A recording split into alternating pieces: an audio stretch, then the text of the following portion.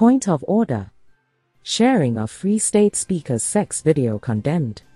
Pretoria, the ANC Women's League has condemned the wide circulation of an explicitly graphic video depicting a woman purported to be Speaker of the Free State Legislature Zanele Sifuba.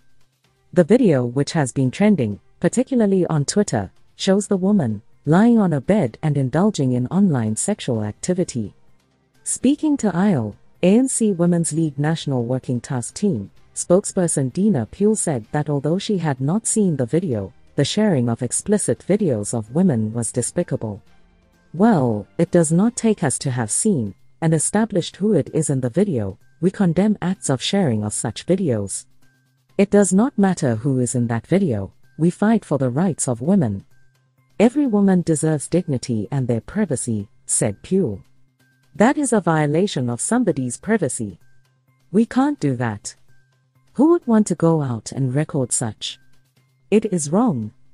According to media reports, Malafan Bosankum Simanga, the provincial secretary of the EFF in Free State, and Edgar Legoal, the regional chairperson of ANC Youth League, ANCL, in the province have denounced the insensitive distribution of the graphic video.